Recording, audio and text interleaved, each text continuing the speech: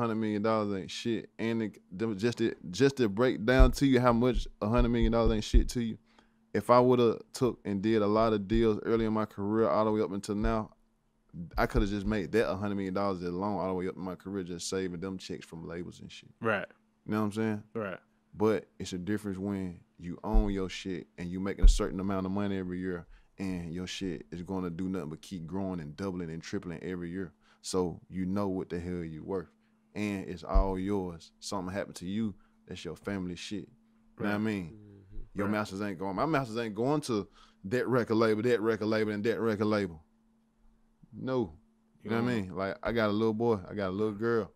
You know what I'm saying? I got nieces, I got nephews. You know what I'm saying? Like, Glock finna get ready to have little Glocks running around. Right. You know what I'm saying? Like, that's what we doing it for, bro. Like, it is what it is. Right. And the benefit of that, obviously, is you know, they want to use your song for a movie, they gotta go straight through you. Let's do it. You know, they want to sample your record, they gotta go straight through you. Let's do it.